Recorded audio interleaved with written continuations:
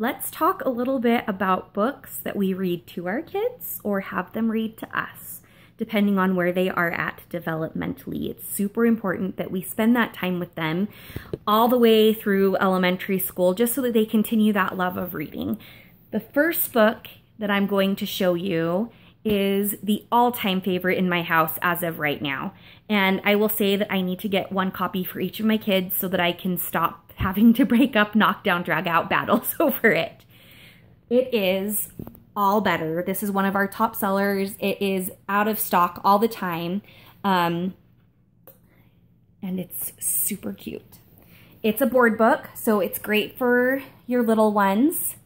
But it is an easy enough read and catches their attention enough that your older kids would like it too. I had some kids at a booth event that were really in love with it, and they were probably 8, 9 years old. So it will work for beyond babyhood.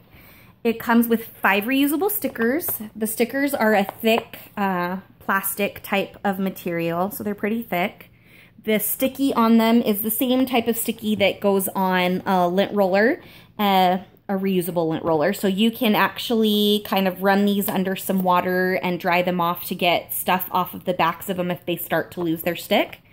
And the story is super cute. So it goes through how the animal gets hurt, and then we get to the page where they get to stick the Band-Aid on the boo-boo right there. And they clean it, kiss it, and put a bandage on it. So it teaches empathy.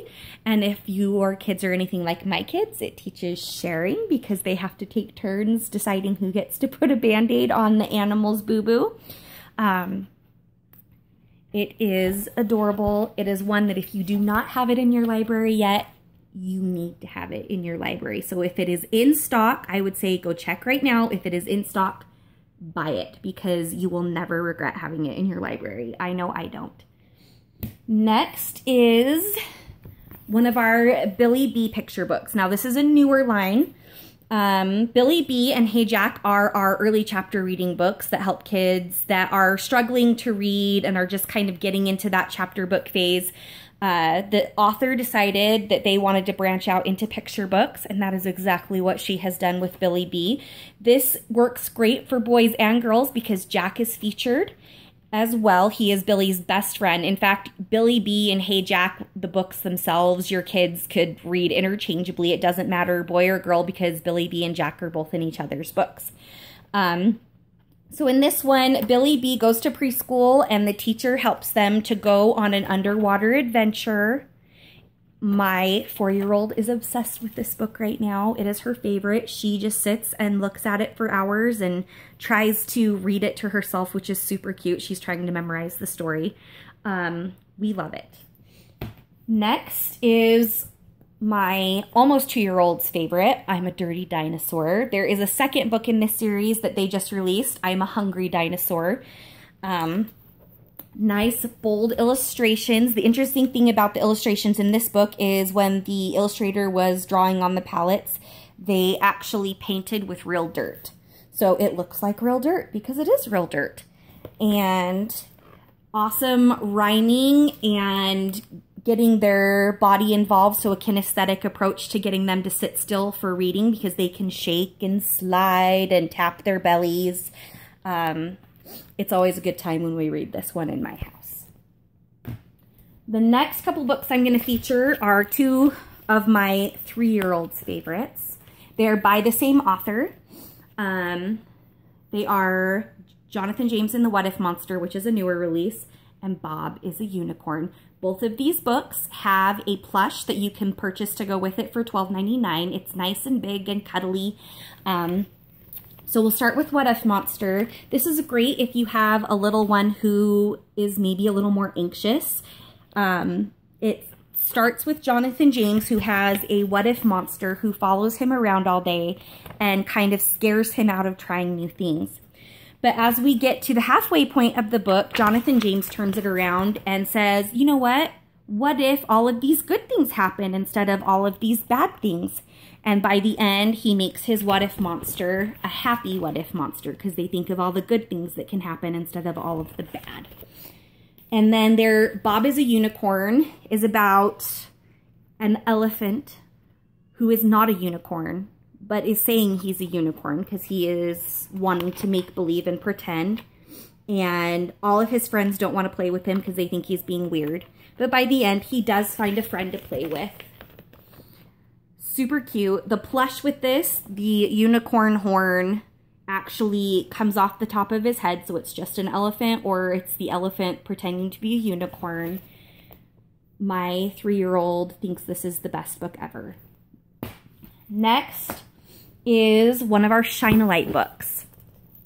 These are educational, but they're super fun, and I wish I couldn't find a flashlight. I tried everywhere.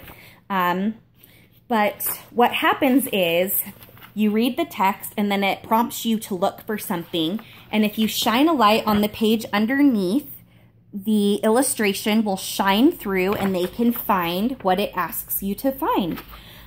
There's secrets of the apple tree, secrets of the garden, secrets of winter. There's this one, which is about the space station and about astronauts. My 4-year-old loves to read the astronaut book. You wouldn't think a 4-year-old girl wants to learn much about space, but she really gets into this, and she especially loves at the end of this, it goes over all of the things that she probably learned about that she didn't know about before and gives you all of the definitions for that.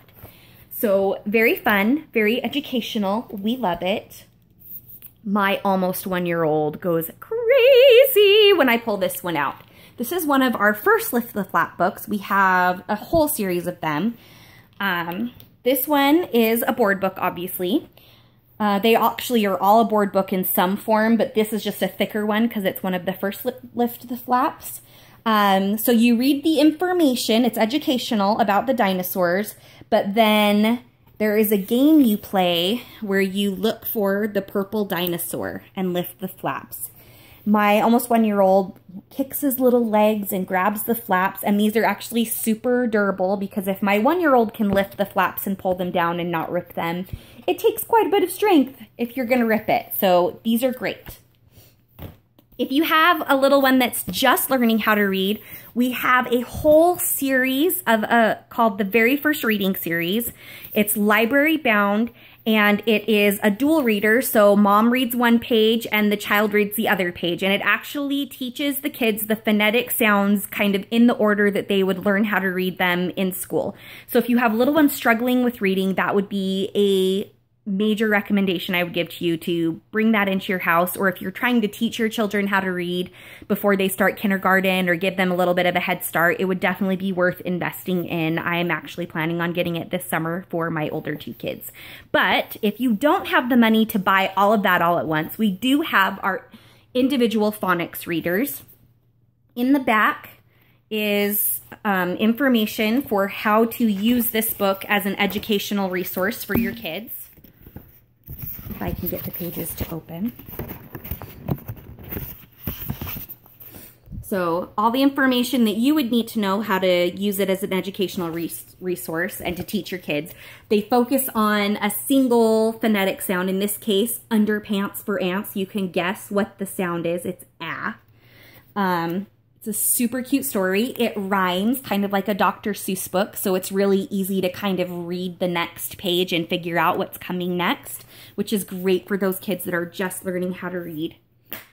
We have our whole collected volumes. Now, these can be great for kids that are getting into chapter books, but they maybe don't have the patience for a chapter book because each chapter is its own individual story. Or maybe for kids that are maybe ready for chapter books, but the teacher says, no, we're not gonna let you read chapter books yet, because it does happen. These are library bound with super thick, cushy covers. They're great for bedtime stories. This is kind of the bedtime story du gras in our house right now. The princess stories. There is a collected volume of Farm Tales that is illustrated by the same illustrator.